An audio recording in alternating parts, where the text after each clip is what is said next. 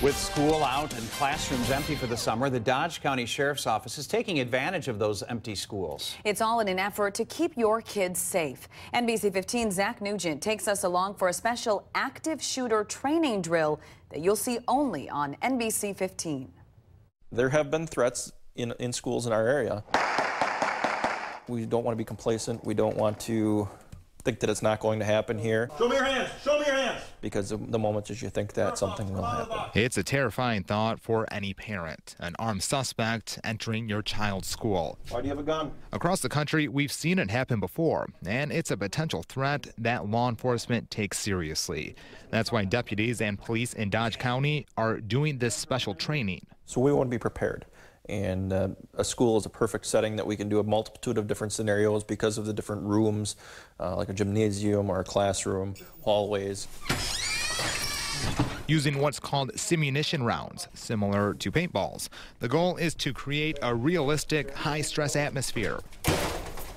In this scenario, 2 armed bank robbery suspects have run into St. Stephen's School in Horicon. We are able to simulate as close as we can to a real-life scenario, what it's going to be like. The noise, Up or down? the recoil of a firearm, the interaction, verbal interaction between suspects or students or faculty and officers. Let me see your hands!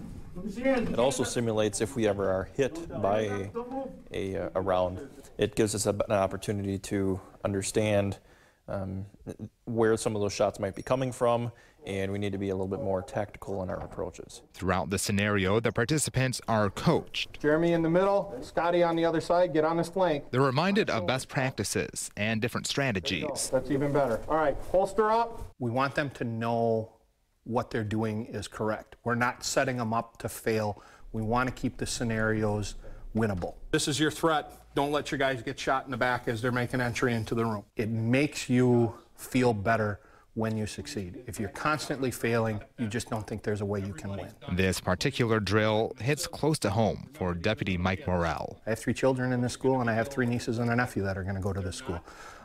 One of the things we try and do is we try and move our training to all of the schools in Dodge County because it allows our officers to get in each school.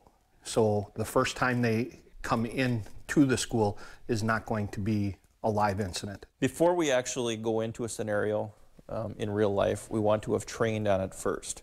And if we're able to train on it first, we can be better effective when we go into the real life situation. A situation they hope they're never called to, but are now better prepared to handle. If we have a situation happen here, we want to be ready for it. In Horicon, Zach Nugent, NBC 15 News.